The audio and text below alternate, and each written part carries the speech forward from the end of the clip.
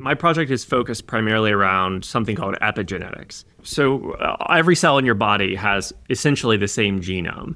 And you can think about that like the library. It's one library for every cell in your body. And epigenetics is a layer of information that manages that mediates which books can get checked out and which ones can't. And so sometimes what you find is that aged cells will check out the wrong book.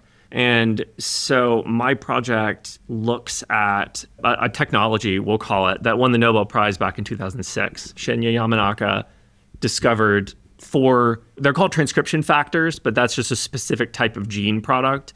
And it's 4 transcription factors that if you express them in a cell like a skin cell, they will become a stem cell.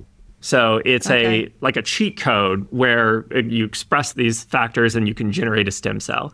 But what people in the aging field realize is that in this process, if you take a 70-year-old skin cell and you turn it to a stem cell, then that stem cell is now 0 years old. It also reverts the age. And so this process of becoming pluripotent, becoming a stem cell, is also age reversal. We have a program inside of us, humans do, for taking 2 old cells, which are adult cells, and then making them perfectly new and generating a baby. We know that that it's there, right? It's not as if the baby comes out 10 years older than a 30-year-old couple, right? And so this process of rejuvenation, this built-in process of taking 2 old cells and making a brand new one, is what my project is exploiting. We're basically trying to figure out, can we tap into some of this rejuvenation in adult normal tissue?